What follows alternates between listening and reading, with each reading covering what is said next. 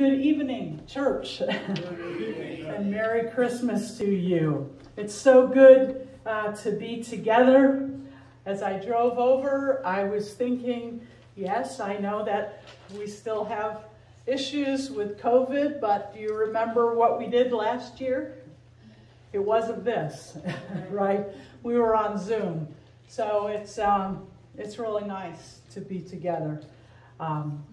And we're going to begin with a video and song by Faith Hill to get us in the spirit of the evening.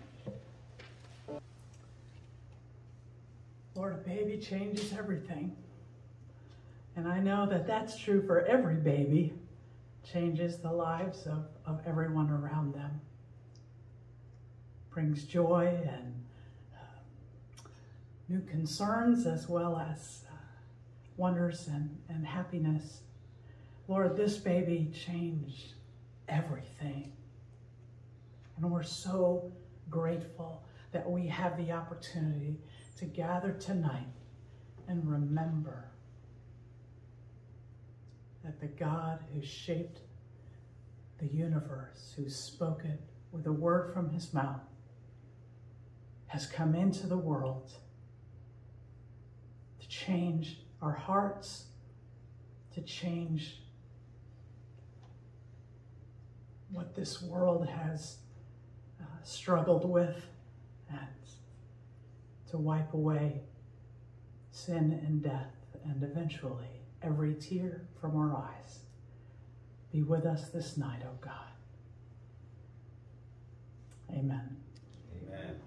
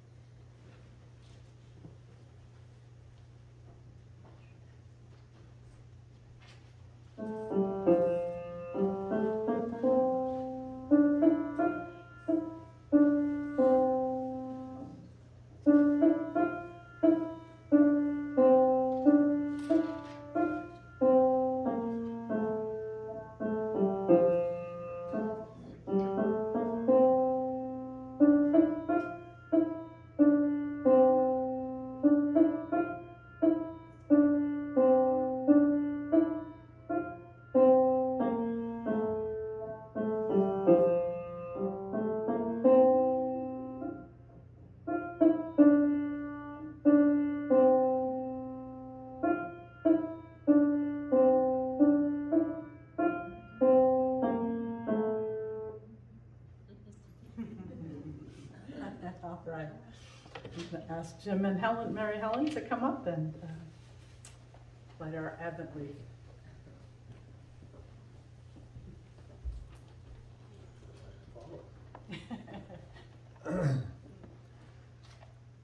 And she gave birth to her firstborn son, and wrapped him in bands of cloth, and laid him in a manger, because there was no room for them in the inn. Luke 2:7. On the holy night of Christmas, we celebrate the birth of Mary's Son, our Lord and Savior, Jesus Christ. In this moment, when the first cries of the Christ child pierce the cool night air of his humble circumstances, we realize that what we have been waiting for has been waiting for us all along. In this time of waiting, we were already living in God's presence. In the anticipation, we were already filled with God's glory. God has always been with us, and yet the way that God is with us now is new and special. Wrapped in cloth, laid in straw, in the words of St. John, this is the one we have heard, we have seen with our eyes, we have looked at and touched with our hands. No one can take these beautiful moments from us. We kneel before him in awe. Our hearts are full of his light and presence.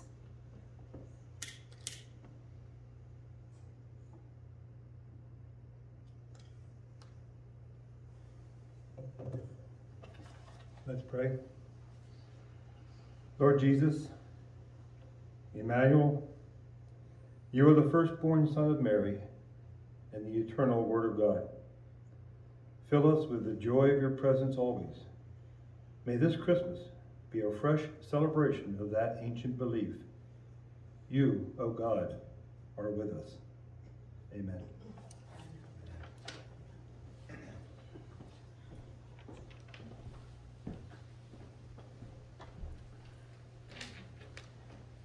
I will ask you to do a little singing, and you can remain seated.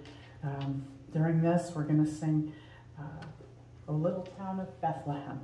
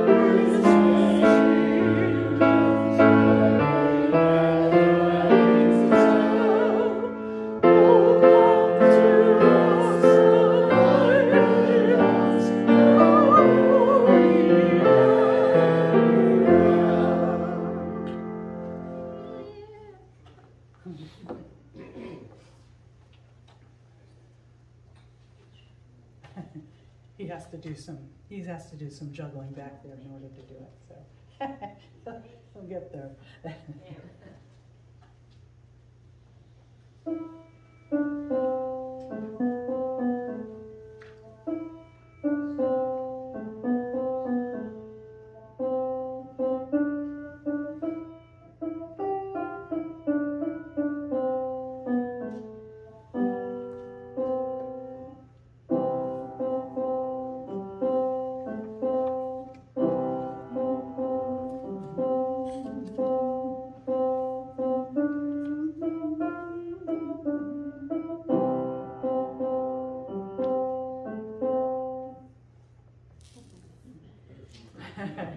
Amen. Thank you, Daniel. And thanks to their parents for getting that done. That was just a few hours ago that they told me and got the video and this and that. So,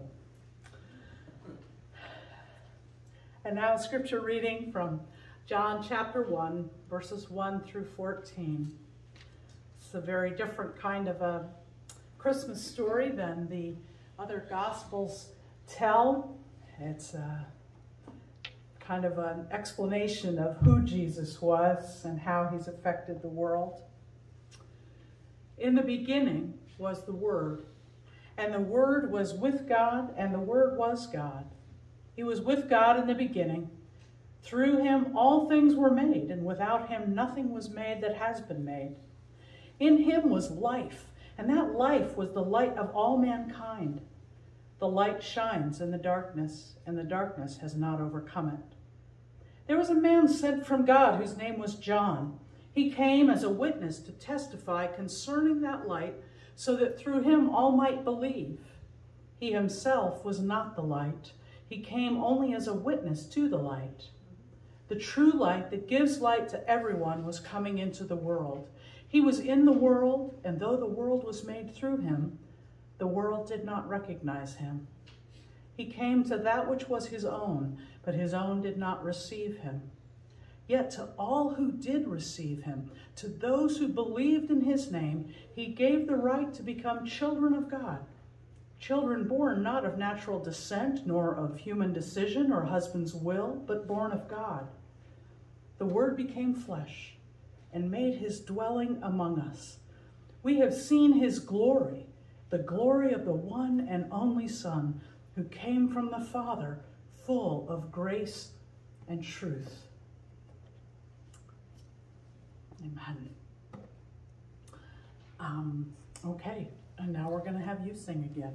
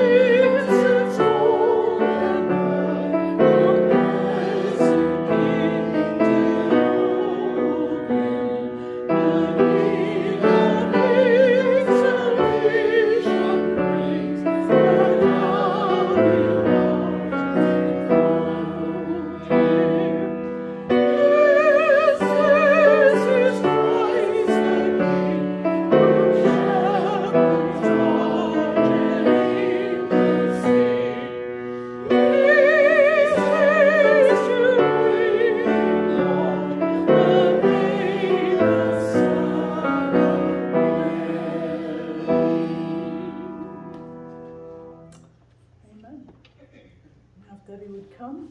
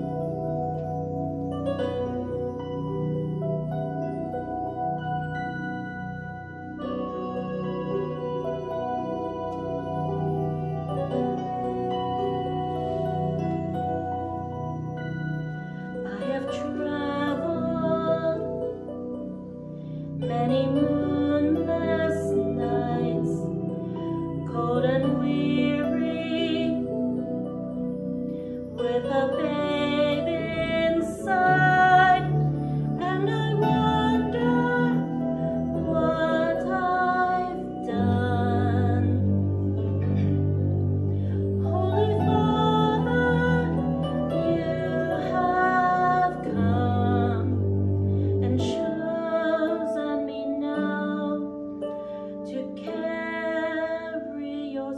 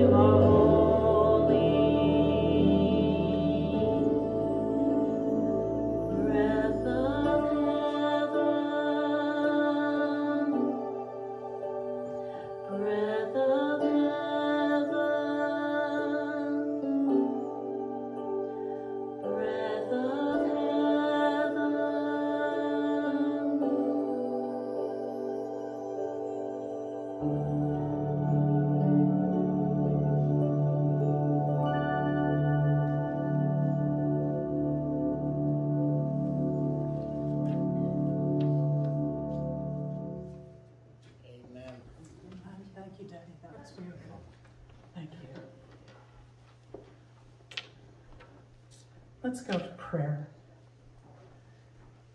Lord, I thank you for the words of that song, and I kept hearing that line that says, breath of heaven, hold me together. And Lord, we have had a lot of things to tear us apart, individually, as a church, as a nation. Lord, I just pray that your Spirit would be drawing your people together to help us to remember that we are to be the children of the Prince of Peace, that we be peacemakers, that we seek not only your grace and love for ourselves, but so that we can pass it on to others, so that our lives and hearts would demonstrate the love that you have demonstrated to us. Lord, I pray for each one who's here that they would know the joy of your light and life, the joy of your presence in their lives and hearts, that you would bless each one as they head towards family and different gatherings. Lord, even amidst all the things that we do tonight and tomorrow and on, Lord, that the knowledge that you're with us would cut through all of that, that we would have a deep awareness of that in all that we do. In the name of Jesus, I pray. Amen. Amen.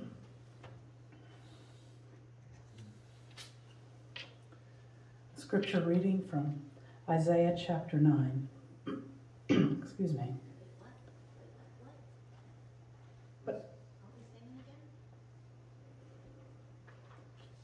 Why, yes, we are.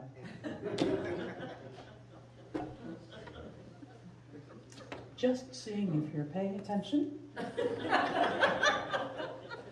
Debbie, you get an A. I flunk, and the rest of you are somewhere in between. So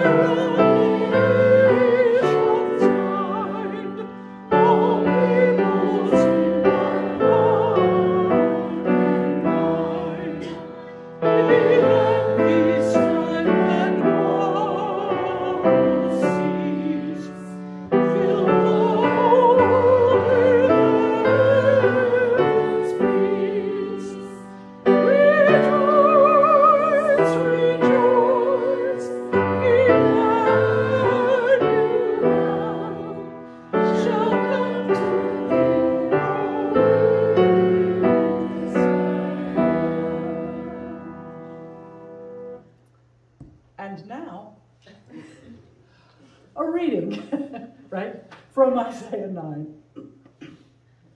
Nevertheless, there will be no more gloom for those who are in distress. In the past, he humbled the land of Zebulun and the land of Naphtali, but in the future, he will honor Galilee of the nations by the way of the sea beyond the Jordan. The people walking in darkness have seen a great light. On those living in the land of deep darkness, a light has dawned. You have enlarged the nation and increased their joy. They rejoice before you as people rejoice at the harvest, as warriors rejoice when dividing the plunder. For as in the day of Midian's defeat, you have shattered the yoke that burdens them, the bar across their shoulders, the rod of their oppressor. Every warrior's boot used in battle and every garment rolled in blood will be destined for burning and will be fuel for the fire. For to us a child is born. For to us a son is given, and the government will be on his shoulders, and he will be called Wonderful Counselor, Mighty God, Everlasting Father, Prince of Peace. Of the greatness of his government and peace there will be no end, and he will reign on David's throne and over his kingdom, establishing and upholding it with justice and righteousness from that time on and forever. The zeal of the Lord Almighty will accomplish this. And so may it be.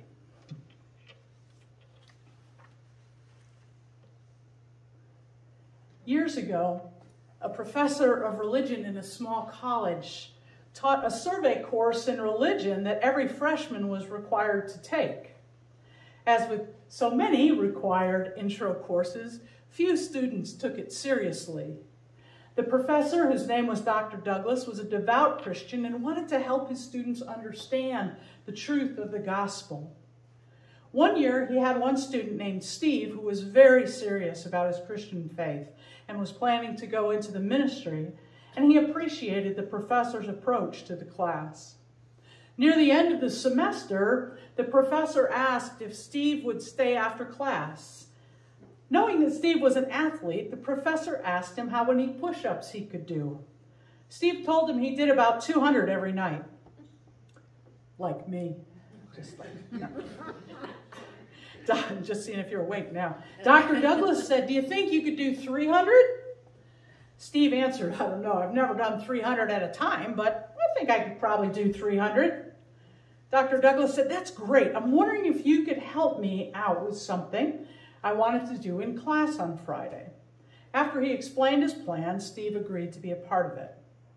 On Friday, the professor came in with this huge box of donuts, enough for the whole class and every kind you could imagine. Just, they all looked fantastic. For many of the students, this was their last class of the day before their weekend started, and they were all in a good mood.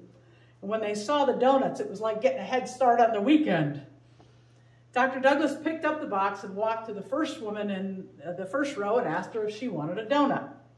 She smiled and said yes, and then the professor turned to Steve and said, "Steve, would you do 10 push-ups so that Cynthia can have a donut?" And he said, "Sure." And he dropped to the floor and he did 10 quick push-ups.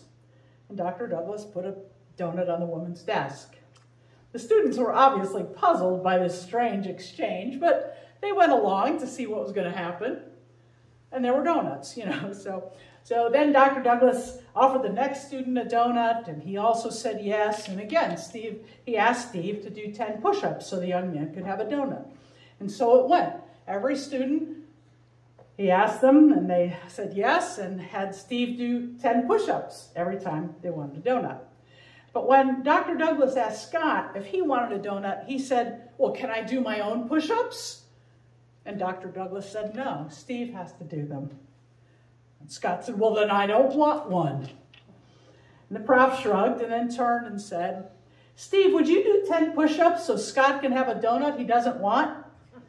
And Steve, "Sure." So he starts doing his push-ups. And he goes, "Well, hey, I said I didn't want it." He goes, "That's okay. You don't have to eat it. So they took the donut and he put it on Scott's desk. After a good number of students had gotten donuts, Steve was starting to slow down. And instead of bounding up after every set, he just kind of stayed on the floor. He was visibly, he was starting to glow a little bit. And another student, Jenny, refused the donut. And Dr. Douglas again asked Steve, would you do 10 push-ups so Jenny can have a donut she doesn't want? He did, and Jenny was given the donut she didn't want. The students were starting to feel really uncomfortable. Most of the students were refusing the donuts, but Dr. Douglas continued to give a donut to each student after Steve had done the 10 push-ups. He was starting to really struggle to get them done. It took him longer to get through each set, and his arms were starting to shake with the effort. A few students from other classes wandered in to try to figure out what was going on, standing along the side of the room. And Dr. Douglas realized now there were 34 students in the room and was afraid Steve might not be able to pull it off. When another student named Jason wandered in, students in the class yelled at him to stay out. But Steve lifted his head and said, no, let him come. And the professor said, if he comes in, you'll have to do another set of push-ups for him. He said, yeah, I'll do them. Give him a donut. With great effort, Steve did 10 push-ups for everyone in that room to have a donut, whether they wanted it or not. After he very slowly finished that last push-up, with the understanding he'd accomplished everything required of him, his arms buckled underneath him and he continued to lie on the floor, breathing heavily for several minutes. He had just done 350 push-ups. And the students started asking Dr. Douglas, several of them quite angrily, what this had all been about. And he said, when I decided to have a party the last day of class, I looked at my grade book. Steve is the only student with a perfect grade. Everyone else has failed a test, skipped classes, many of you very often, or offered me inferior work. In one way or another, you've all fallen short of what you were supposed to do in this class. Steve told me that when a player messes up in football practice, he has to do push-ups. I thought I could use that to show you something about what God has done for each of us. Think of the donuts as the reward you would have gotten if you'd done everything perfectly in this class. And push-ups are the price you pay for goofing up or not doing all the things you should have. Well, the only one who deserved a donut without doing any push-ups was Steve. Like Jesus, Steve was willing to make a sacrifice in order to give you a free gift. He didn't have to do any push-ups to get a donut, but he did the ones that you were supposed to do. Some of you, probably most of you, would have been able to do 10 push-ups yourself. You could have paid the price yourself for messing up this semester and earned your own donut. But when it comes to messing up with God, not one of us is able to pay the price to make up for our own behavior. So the only way to be reunited with God is for someone else to pay the price. For someone to make things right who didn't participate in messing things up. And there's only one person who's never sinned, who's never hurt people, never done wrong. And that's Jesus. He was the only one who could restore us to a relationship with God. And so it was that our Savior, Jesus Christ, on the cross pled to the Father, into thy hands I commend my spirit, with the understanding that he had done everything that was required of him. He yielded up his life in order to give us life. Some of us don't really want to acknowledge that our thoughts and our attitudes and behaviors have separated us from God, separated us from people, hurt others. And we think we have it in ourselves to do our own push-ups, but we underestimate the power sin has in our lives and overestimate our own goodness. And so we leave that beautiful donut on the table. It was bought and paid for, and it was given to you freely. But the gift isn't received always. The professor had told his class, my wish is that you might understand and fully comprehend all the riches of grace and mercy that have been given to you through the sacrifice of our Lord and Savior Jesus Christ for us all, now and forever. Whether or not we choose to accept his gift, the price has been paid. Wouldn't it be unwise and ungrateful to leave it lying on the table? This baby in the manger, whose birth we celebrate tonight, came to make a way for you to know God's love. He came to offer grace, which means unmerited or unearned favor. He didn't come to judge, but to free you from judgment. He didn't come to burden you, but to unburden you. He came to give you donuts, metaphorically speaking. He came to invite you to the greatest party that has ever been or will ever be. He came because he loves you and he invites you into his family forever. Don't leave it on the table. It's my prayer that you would know the fullness of God's love this Christmas, that joy to the world would be the theme of your life tonight and forever. Let's pray.